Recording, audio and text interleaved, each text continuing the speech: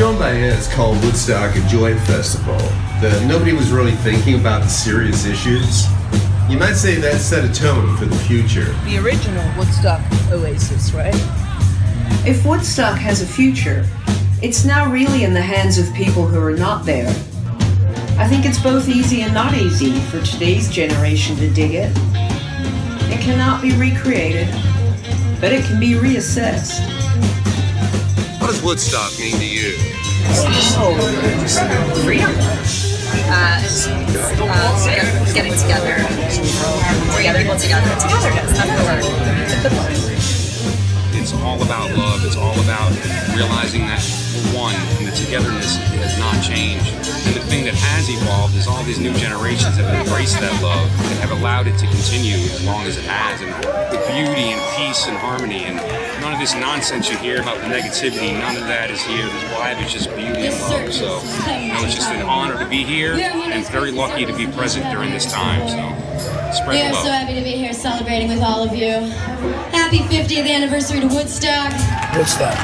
Oh man, I think of the days my mom didn't have me.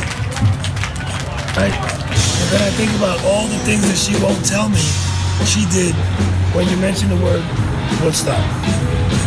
Now, I don't even know if I'm a product of Woodstock. I might even be. You know? So when I think of Woodstock, I think of exactly what you said. Yeah. Peace. Everybody coming together.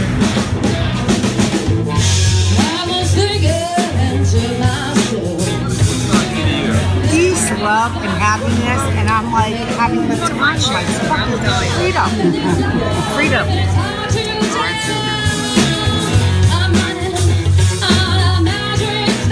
You want to see Santana? You have your parking to get in, right? You have your parking ticket to get in? Oh yeah, yeah, we're cool. You're local? Not far. Me too. We'll see you in there. We'll talk later. All right. As we drove into the Santana Doobie Brothers concert, I was thinking, instead of what does Woodstock mean to you, a better question today might be, what do you think Woodstock accomplished? Because in 2019 America and beyond, you think the answer would still be peace, love, and togetherness? Well, man, the Bethel Woods event sold out. Bethel Woods is sold out. What do you think, Joe? Is Bethel Woods Well, sold I think out? Bethel Woods is sold out, and I think we're going to sell out with them. We're all going to sell out. Yeah, man. Tonight's the big sellout. The Saturday sellout. Saturday sellout.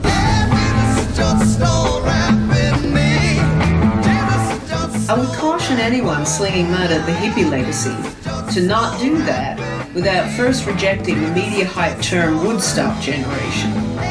It's a lie. It purposefully promotes the idea that this massive body of people born between 1946 and 1964 were all working together. That's bullshit, which in turn created the myth that a better world is not possible, and no one should ever try that again. The Doobie Brothers sound was like freedom. Like I'm free to stick it to the man. Like the same man I just voted for. New York, won't you keep on shining? Woodstock, won't you keep on shining? I was dancing alongside Americans who grew for gun rights, who believe wars are morally wrong but fight them anyway. Americans who dig strong borders and doubt climate change. And we all love the Doobie Brothers.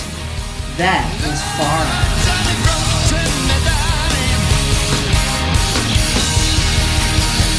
Everything's groovy until the joy ends. Then Americans get weird and indecisive. Americans born in the last 50 years, like me, wonder why life since Woodstock has never gotten more peaceful or more joyful.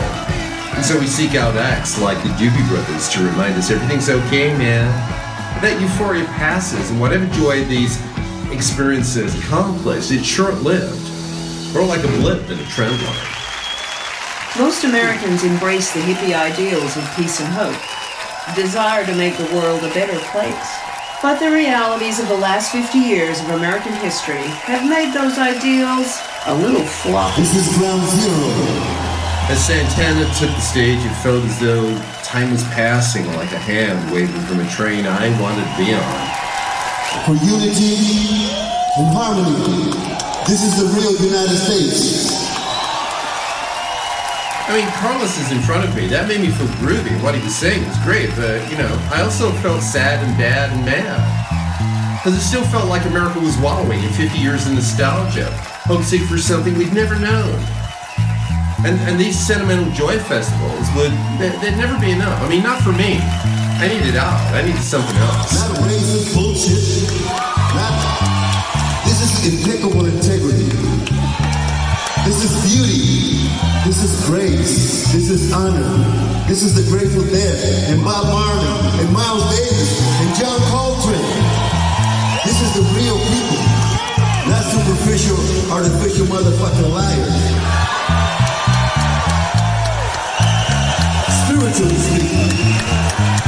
So we said to you before you go, remember that you are light. Inside your heart, you are light first, middle, and last. And with light, you can create miracles, blessings, and you can do the impossible. Let's bring unity and harmony into this